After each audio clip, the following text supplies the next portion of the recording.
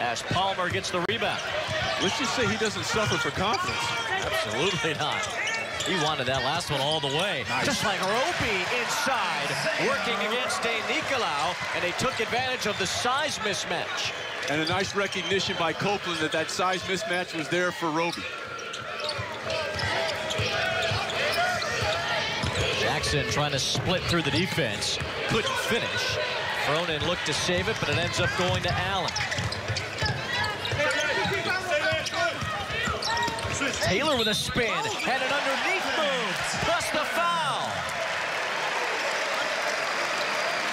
And what is smart by Nebraska is that they understand the foul situation the UTSA finds themselves in, and they're attacking off the dribble. And you can see the Roadrunners just not taking that extra step and a lot of reaching as a result.